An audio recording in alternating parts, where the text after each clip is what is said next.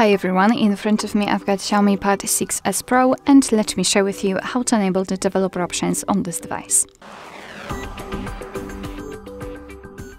So let's start with opening the settings, and here in this left section we have to find About Tablet. It should be at the top of the list. Now we have to localize a special number which is usually called build number. However, in this device it is OS version. So all we have to do right now is to keep tapping on it until we will see that we are in the developer mode. So keep tapping until you will have this information. After that we have to go back to this left section and scroll down to find additional settings. Let's tap on them. Scroll down and localize the developer options. We can tap on this option, and as you can see here, we've got plenty of advanced settings which we can customize.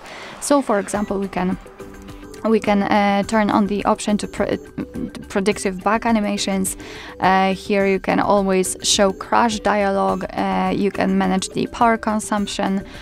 Here we've got the options which are connected with the contrast. You can change it from standard to medium to high. It's up to you. You've got the window animation scale. You can show surface updates. Here we've got some options which are connected with the networking and so the Bluetooth, USB, etc. Basically everything works the same, just like in the regular settings. So if you've got the option, simply tap on the switcher on it and it will be immediately activated and applied, and you can turn it off the same way. If you've got the options without the switcher, like here in the window animation scale, just tap on it to open more options. If you're done with customization of developer options, you can always turn them off. Just go to the very top of the list and tap on the switcher at the top.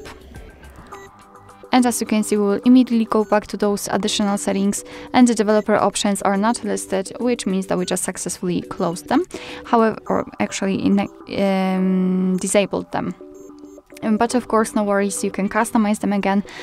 Just go back to the OS version step and keep tapping. Alright, so that will be all. Thank you so much for watching. I hope that this video was helpful, and if it was, please hit the subscribe button and leave the thumbs up.